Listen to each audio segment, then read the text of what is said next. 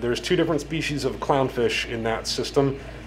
The black and white ones versus the regular orange looking ones, those are actually the same species. They're both Ocellaris clownfish, but they're just different geographic regions. But then there's also two what are called pink skunk clownfish that are in that system.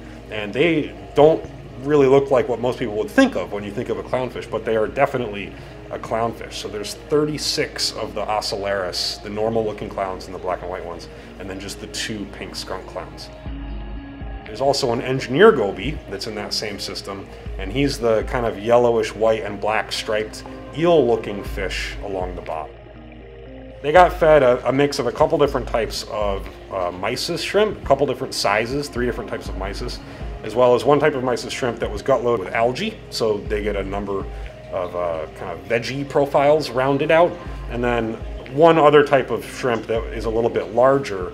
It's still a mysis, but it's bigger for bigger mouths, and then also the anemones can eat it. And then on the other end of the scale, an extremely small type of copepod called Calanus, which is good for filter feeders. It's almost not visible, it's so small.